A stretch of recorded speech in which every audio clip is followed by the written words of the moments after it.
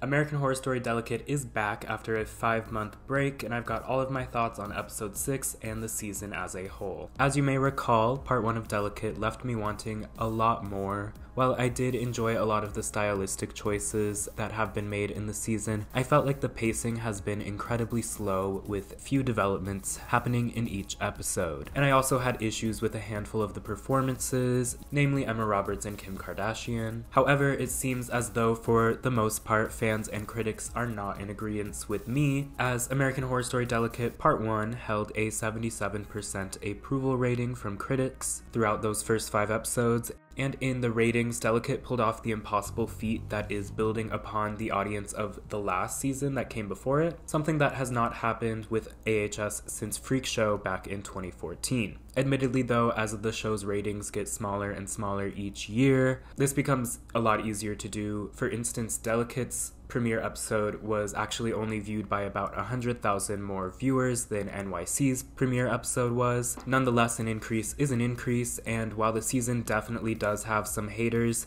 I have seen that a lot of fans are enjoying this season, at least for what it is. Now, one thing I said when part 1 ended was that part 2 would need to drastically pick up the pace, and it would also need to double down on its camp and more absurd elements that are at play, i.e. the Ashleys, I.O. Preacher, the flashbacks, and whatever may be going on with that cat. Those are the things that part 2 will have to do to completely win me over, but again, while I do have problems with the season, I just want a lot more from it, honestly, because I enjoyed the book so much. So let's dive right into episode 6 to see if Delicate is able to turn that ship in the right direction. Firstly, one small detail that I liked about this episode is that it opens with baby Anna, who is introduced to us wearing a pink beanie, which is exactly how she is introduced to us in episode 1 of the season. Not only is it a great visual reference, but it also serves as a symbolic restart of the season, since this is essentially its second premiere episode. I also like how much the show is changing from the book, because not only does it keep me guessing, but it also allows room for the show to be its own thing, distinct from both the book and the previous seasons of AHS. And while it does feel distinct from previous seasons of AHS, it still does have a charm to some of its humor, performances, and other stylistic choices that are quintessentially American Horror Story. So kudos to Halle Pfeiffer for knowing when to stick to the book and when to do something more out of left field, like the puking PSA or the relationship between Hamish and Siobhan. These types of things are especially at play in this episode, perhaps due to longtime AHS director and executive producer Bradley Becker, who has directed classic episodes from the series, like the finale of Murder House, the premiere of Asylum, the Dead episode from Coven, Orphans from Freak Show, the Charles Manson Cult episode, and the first, the last, and the worst episodes of Apocalypse. Sorry to bring that up, but this episode is the first that he has directed of the franchise in 5 years, his last before this being the premiere for AHS 1984. In the first scene of this episode, after the opening titles, we are treated to a brief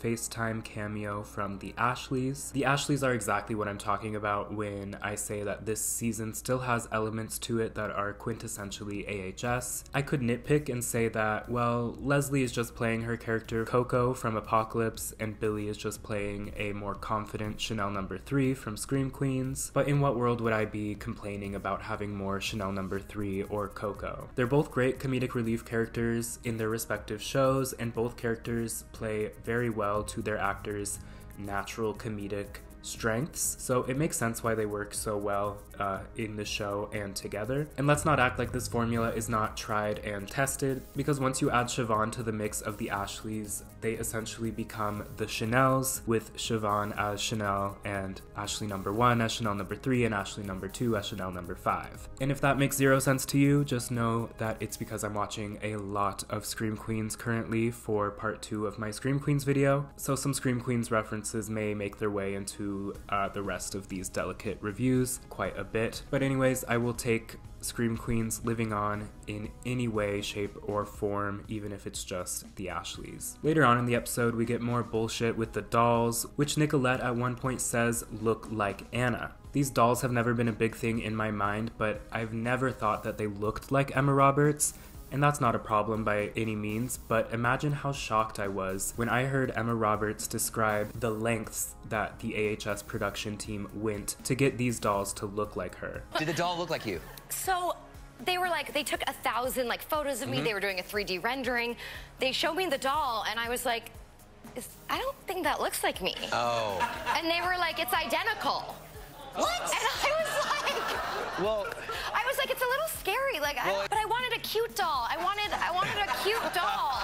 So, anyways, after much tweaking, we got a cute doll. Anyways, these dolls lead to an incredibly dumb scene in this episode where Anna maps out on her phone every location where she's found one of these dolls, and it all culminates with her drawing a pentagram over the map.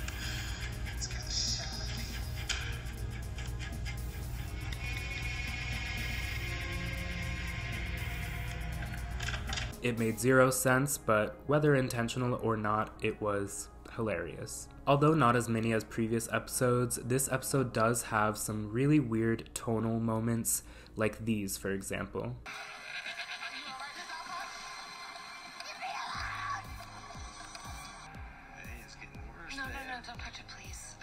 And as absurd as the affair between Hamish and Siobhan seemed at first, in this episode it actually gave us one of the strongest scenes of the episode, with arguably Kim K's best performance of the season so far. Dominic Burgess is great in this scene as well, playing an over-the-top and emotionally charged Hamish in what is unfortunately his final scene before his character got killed off in this episode. He's not the only one who was mercilessly written out of the conflicts this episode, as Virginia too was seemingly murdered, despite her death seeming self-inflicted at face value. First Babette, then Hamish, and now Virginia. These quirky yet compelling side characters are really starting to drop like flies. Towards the end of the episode, Anna's overzealous superfan from the Golden Globes returns to mostly reenact that exact scene from episode 2, but this time it's much more realistic, demented, and violent. I don't know if it's the different directors or if they intentionally wanted the first one to feel more like a dream and this one to be more grounded in reality, or perhaps they saw people make fun of how gently the superfan character falls in that first rendition of this scene, and so for this scene they really wanted to stick it to those haters and let them know that they know how to make someone fall really hard. No matter what it is, this scene worked for me, and in comparison to the first rendition, this sequel scene was much more effective. Plus, the scene goes on much longer, and guest star Ashley Atkinson absolutely kills it. One last note before I bring it to a conclusion is that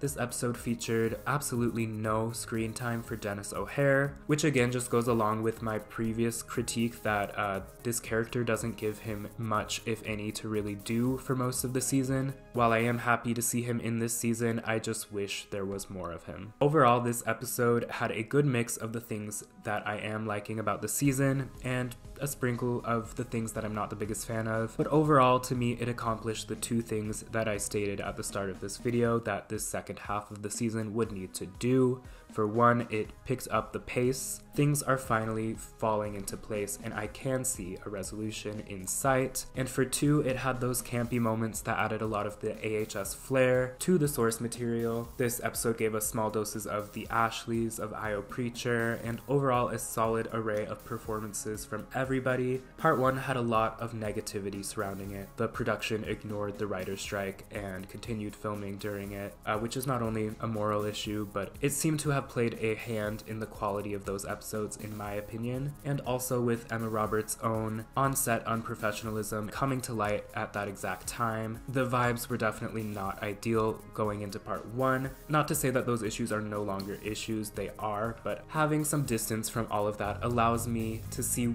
what there is to like about this season and what it is trying to deliver. It's not perfect, and I'm definitely having to do a lot of separating the art from the artist, but this episode at the very least was a lot of fun. I love American Horror Story season, and it's unprecedented to have AHS season in April of all months, and I am enjoying the season more and more as it goes on. It definitely has some unique quirks about it, like that damn photograph or this episode's pentagram scene, but I'm just gonna let myself have fun with these remaining 3 episodes after this because This season is proving to be a new evolution for the series. It's not what it once was, who knows if it ever will be again, but what it is still has a lot to enjoy about it. And I'd be lying if I said this episode wasn't incredibly entertaining, as was the trailer for the season to come. So make sure you are subscribed for the rest of my Delicate coverage. Leave this video a like if you've made it this far. And if you want to watch my book to show comparison for this episode, consider becoming one of my channel members